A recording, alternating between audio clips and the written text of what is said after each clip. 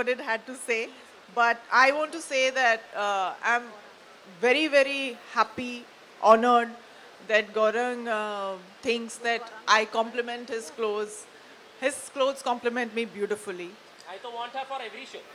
I'm there for every show. This is the third time. Yes, sir, this is the third time. I'm most comfortable walking for Gaurang. Of course, because of the clothes, because of his craftsmanship, also because he's a fellow Hyderabadi, so it makes it a deeper connection.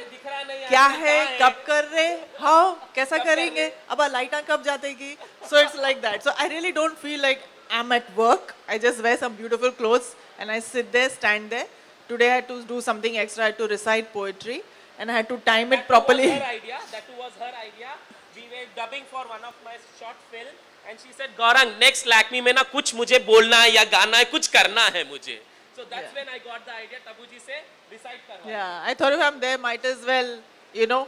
अरे क्या आवाज दिया है, क्या गा दिया है. Superb. Now every show I'm going to recite poetry and sing, whether you all like it or not. So I'm very, very happy to be part of this. I hope I can always be part of Gaurang's work everywhere and anywhere. And thank you. It's always a pleasure to be here and work for you. Lakme.